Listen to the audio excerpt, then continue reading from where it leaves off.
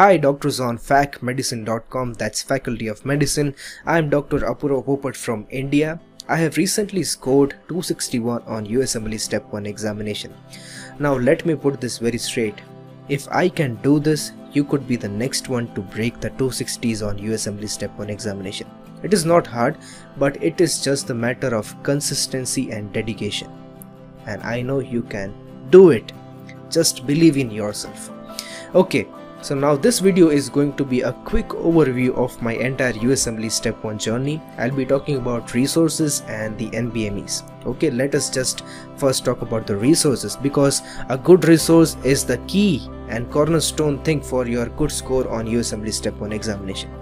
Now in my pre-dedicated period, that is my undergrad time of medical school, I had a good core basic science foundation from Kaplan videos, from my routine medical textbooks, and from Dr. Najib.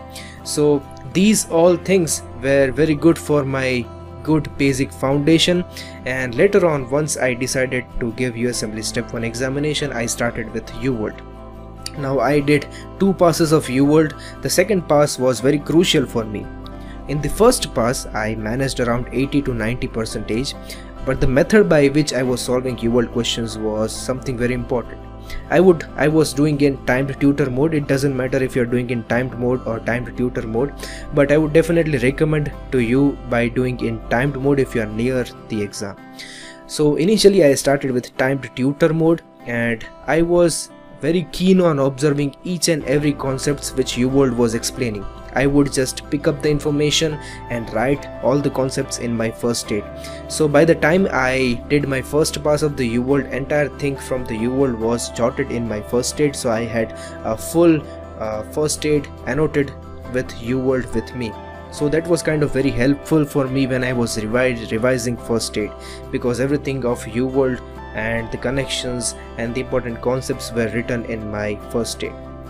So first pass was definitely important, but the second pass was very crucial for me, because the second pass, the way by which I did second pass was not routine. What I was doing, I was not actually solving the questions, but I was keen on picking up the key information from the questions. For example, if I am reading DNA replication from biochemistry, I would just log into the UWorld and search and go to the search option.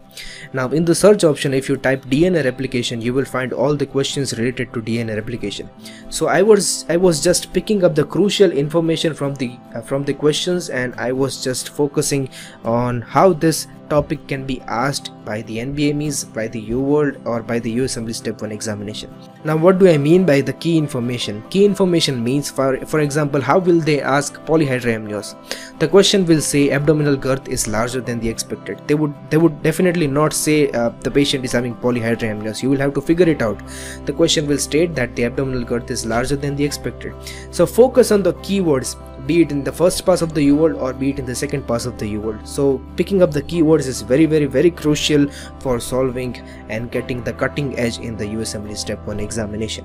Okay, so by the time when I did my first pass of the UWorld, I also started doing NBMEs. Guys, this is very important. NBMEs are the cornerstone of your USMLE Step 1 preparation. I cannot say to you how important NBMEs are, because NBME is the only board who is going to conduct USMLE Step 1 examination. I solved all NBMEs right from NBME 11 to the NBME 24, but for me, NBME 18 and NBME 21 were most predictive.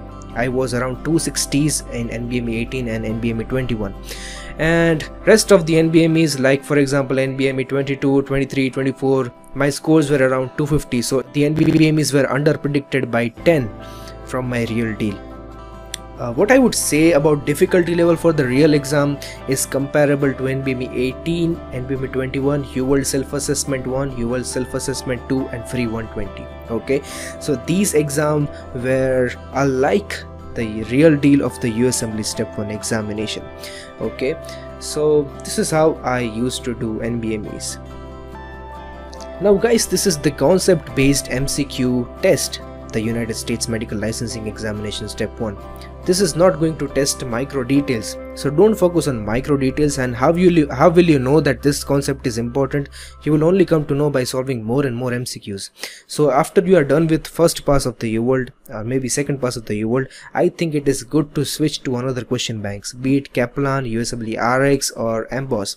I did USMLE RX and MBOSS, and I think MBOSS and USMLE RX were important because they were reinforcing the concepts which I already learned from UWorld. Okay, so definitely I would suggest that you should pick up the another question bank if you are done with UWorld. Okay, and the average of MBOSS and USMLE RX and UWorld was around 85%, and my percentile were around 97th percentile, and on the real deal I got 261, that was also around 97th percentile. Okay, I was solving around 40 questions on a good day, maybe, and I was studying for around 6 to 8 hours in pre-dedicated and around 10 to 12 hours in my dedicated period. I had full 3 months of full dedicated period in which I was studying around 10 to 12 hours a day, and in the pre-dedicated period I was studying 6 to 8 hours a day. So if I want to summarize this entire video, I would say get a good core basic foundation, start solving UWorld, annotate your first aid. Okay, if you are done with your first pass of the UWorld, start giving NBMEs, one NBME a week. Okay, you have a lot of NBMEs out there. NBME 18 and 21 were predictive for me. Give UWorld self-assessment 1, UWorld self-assessment 2, they were also predictive for me. If you are done with UWorld, switch to another question banks, be it USMLE RX or MBOSS or Kaplan, it doesn't matter, but do more and more questions, more and more questions as much as possible. And finally, the day before examination, chill, relax and slay the dragon. Now that was a real quick USMLE Step 1 journey. Let me know if you have any queries. Thank you and have a great day, and I hope you will do great, and I wish you all the best. Thank you.